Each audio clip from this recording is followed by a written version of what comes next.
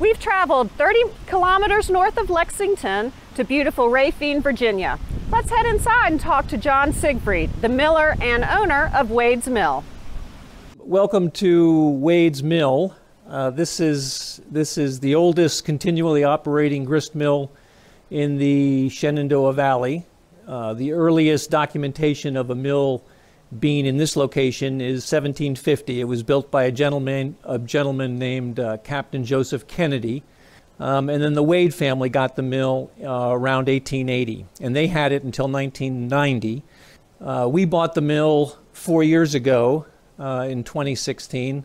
It's always been a continually operating grist mill. We grind corn, wheat, spelt, a few heirloom ancient grains.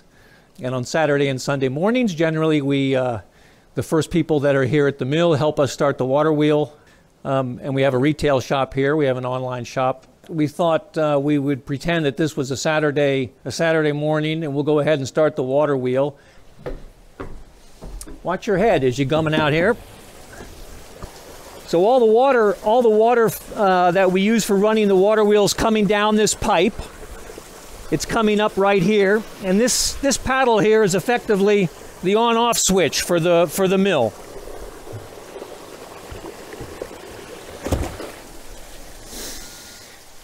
And so now this box is going to fill up with water. Up until 1930, this box was the mill race. It extended all the way across to the side of the hill over there.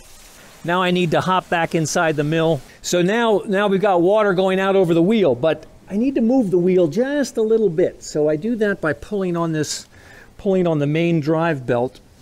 And this belt runs to the third floor and runs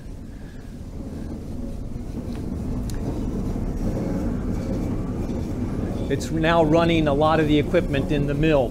But there's now grain elevators right here, grain elevators that would have carried grain up to the third and fourth floors. This would have carried ground material. This equipment here is effectively the packing plant that you're looking at.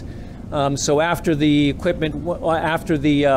product went up to the third floor, got separated, it would come down into this packing plant and be bagged or barreled. So most flour in this mill, all the way up into the 20s, was put into barrels, 200-pound barrels. This old equipment here, these are sifters. So the third floor was always the sifting floor. Everything was milled down below, brought up by the grain elevator into these sifters, separated. This is where you separated the bran and the germ from the white flour. White flour would then go through the floor into that packing plant that you saw earlier. Here we are in the guts of the operation, effectively.